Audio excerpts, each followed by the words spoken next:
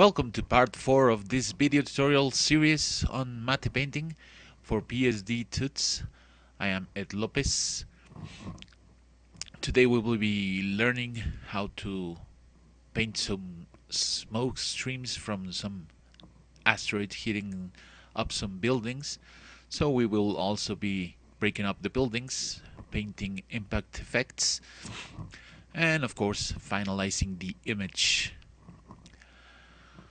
It's easy, it's fun, so let's get right to it.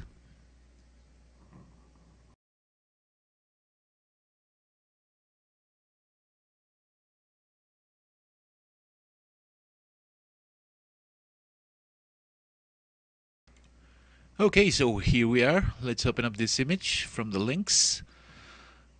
Let's make a new layer for it where we will start painting, choosing this brush, including the brush file. And I'm just adjusting paint pressure on the shape dynamics and transfer. But you'll get that already done on your download file. Yet, feel free to experiment. Now just picking up some color from the clouds here, finding an almost white bluish tone, and also setting up with the background with this gray, medium gray. And let's just drag some smoke streams for the asteroids that are supposed to be hitting into poor old New York. So as you can see, you just paint with white first, then change up to the medium gray,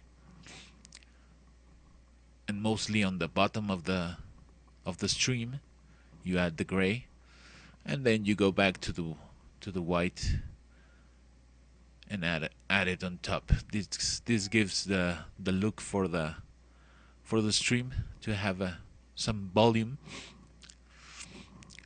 And we'll do the same for this other stream. I'm planning to impact these two asteroids, as you can see, in two different places. Let's just now retouch a little bit on top here. And once we have this ready, we're going to be distorting this top stream a little bit using the polygon lasso tool. Just make a selection of it, and using the distort command we'll just change its perspective and position a little bit as shown here. Nothing too big, just a little bit of adjustment to make it look a little bit more like it's back there. And since it sits now on top of the building here, creating a new mask and using a very small brush, we just mask off a little bit of the smoke stream. Now with the same small brush and in a new layer, we just sample color from the windows here and start painting a little bit, some pieces, random pieces coming out of the building here, because we're gonna do an impact on this building. So just draw a little bit. Let's remove the streams a little bit. I'm gonna speed this process a bit and just paint little bits and pieces, always sampling color from the windows as shown here. And what we will do now is remove a bit of this building using the cloning tool. Select the clone source from the background, but in a new layer do the actual cloning, so we have it on a separate layer and we're not messing up our background.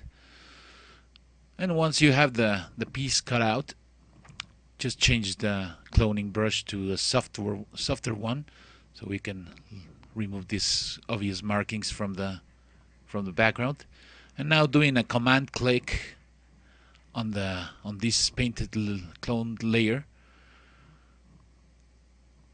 make a selection and copy and paste from the background so you get this new piece, and just rotate it a little bit as shown here.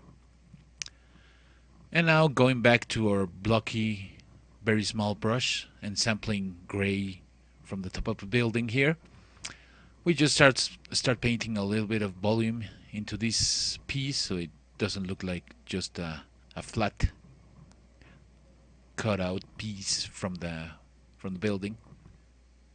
It's just a matter of painting volume with a gray tone here first, and then afterwards sampling again from the building, paint some little detail, some random detail, like if there's destroyed office building, office space in there,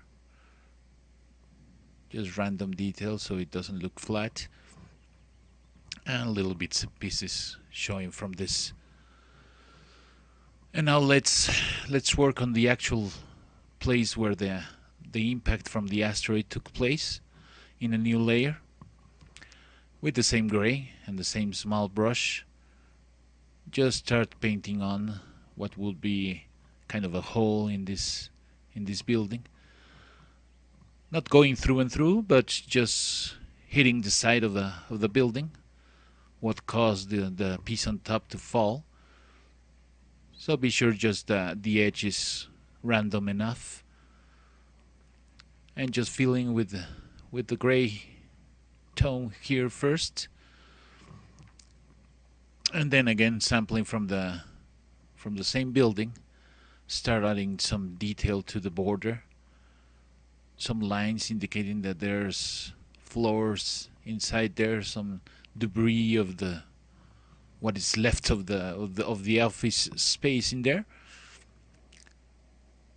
Something random, not too detailed, because we're gonna be covering this with more detail of the actual impact, smoke, fire, and such. But we want that detail back there, showing up that there was space, office space inside the building, and not just an empty black hole. And once we have a little bit more of detail, we just sample again from the windows and paint some more little bits and pieces of those windows coming out of the impact zone. And all this detail builds up to provide us with a realistic impact. And as you can see, always sampling from the back of the building, from the windows themselves.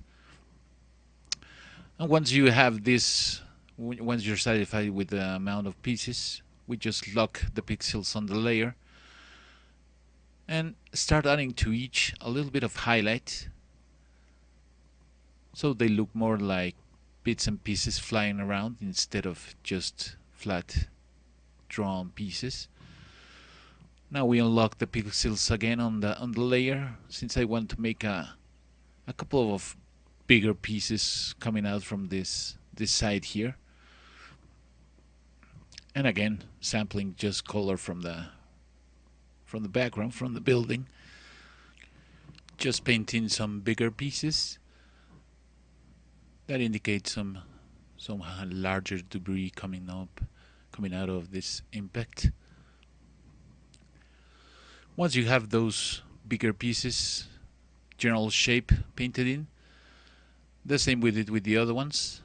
Just pick up a lighter color from the building and paint in a little bit of highlight for each, locking the pixels on the layer so you don't paint out of the little pieces.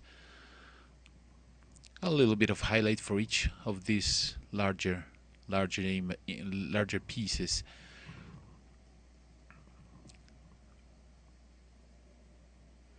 We also sample different colors from the grays of the building and paint a little bit of randomness in these pieces. Once we have the impact pieces finished, we'll need a new layer to start painting what will be the fire of the impact. So just choosing this red color in a new layer, just start painting randomly what would be the fire inside the impact zone. We set this layer to vivid light, and now changing to the orange, a light orange. We increase the appearance of that red just a bit, a little bit random. We're gonna be detailing this more. Right now we're just setting up the color, and now with the smudge tool and a small brush, we start pulling out flames and blending these two colors together, just pulling out from what we painted. And as you can see, it's